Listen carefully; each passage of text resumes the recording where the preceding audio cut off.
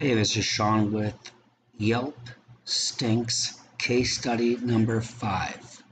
So what we're doing today is I actually added up, took little pictures on my phone, so it's not the best ever, but fantastic point for everybody who's watching this.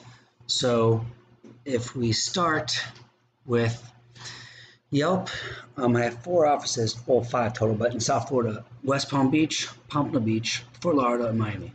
West Palm Beach, as of 10/16, 12 are live and 57 are hidden. For Pompano Beach office, for Yelp reviews, 11 are live and 41 are hidden. For Fort Lauderdale, and it's actually my biggest square foot office, 6 are live, 24 are hidden. In Miami, 1 is live.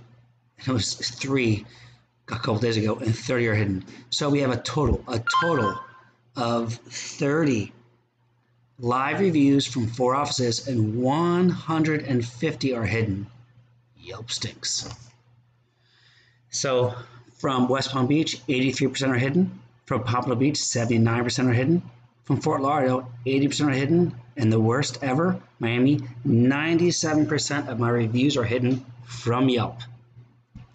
If you compare this to Google, my West Palm Beach office has 186, 5.0. Pompano Beach has 79 live reviews, 5.0. Fort Lauderdale, 97, 5.0. Miami, 34. Remember that one was 1? Interesting. 34, 4.9. So I thought I'd throw in these other things. Here's West Palm Beach on Facebook. 2,272 people like it. All these people follow it. 125 checked in. Pompano Beach, we have 156 followers. Sorry, I'm not as good with this.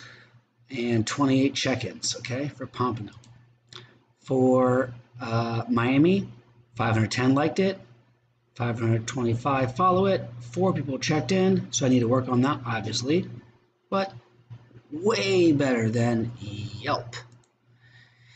And for Fort Lauderdale, 1,546 people like it. 41 people checked in. Okay. And this is just a little extra for our Instagram, which I haven't shown it either. I've posted 504 times, 338 followers.